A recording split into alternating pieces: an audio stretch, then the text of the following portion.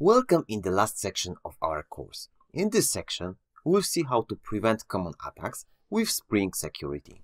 We'll start from CORS and we'll see how to prevent it. Next, we'll be using CSRF and we'll see how to prevent it.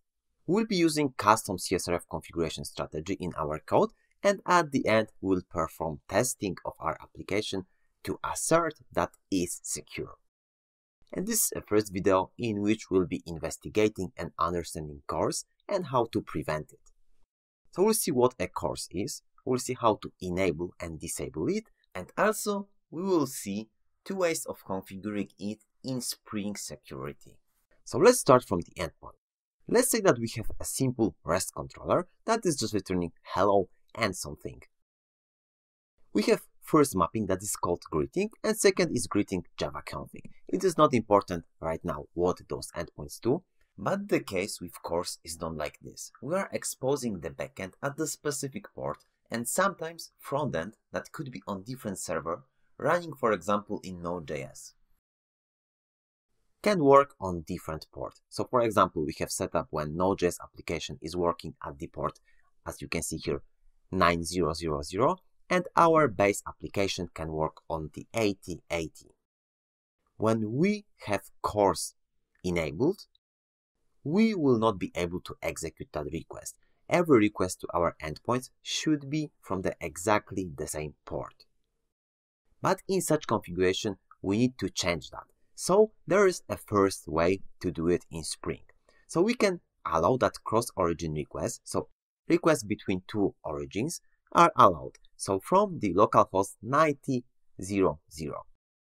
It means that if our application is on this URL and this port, it can send a request to our backend, Spring backend, that is work on whatever port it was assigned. Second way to configure this is using Java configuration. So let's look at this. We have an application and also we have web MVC configurer. We can use a registry that is a CORS registry, and we can add mapping from greeting Java config, and we are specifying that it allows exactly the same origin. But this will be global for it, and it is using Java config, and on the other side it was using annotations. So let's look at the test. First test examines that it works properly with annotation. Setup of this test is very simple, and we are starting our Spring backend on the random port, so it is not important for this test. We are getting REST template, and we are sending a GET request from origin localhost 9000. We can see that it is sent via the origin header. We are asserting that return status code should be OK, and its origin should be equal to localhost 90. So let's start this test. We can see that our test passed.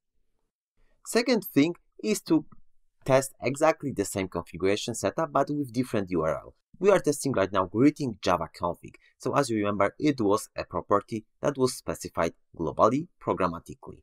And this time also we should be able to send request from origin localhost 9000, and response should have header access control allowed origin with that specific origin. So let's start this test and see if our code works as expected. We can see that our code works as expected, so we're able to send that request. But what is the CORS attack? CORS attack is similar to the test, let's say, but this time we are not able to guess origin. Let's say that this request is executed from totally different website. For example, attacker website. If we will execute the following test, something will happen. Let's see. We can see that our test failed, and that's a good thing. We can see that could not extract response. So response was not returned to our client because we didn't use a proper header, because that request was not sent from the proper website. So using that CORS configuration with explicit configuration with domains and ports, we are safe against that CORS attack.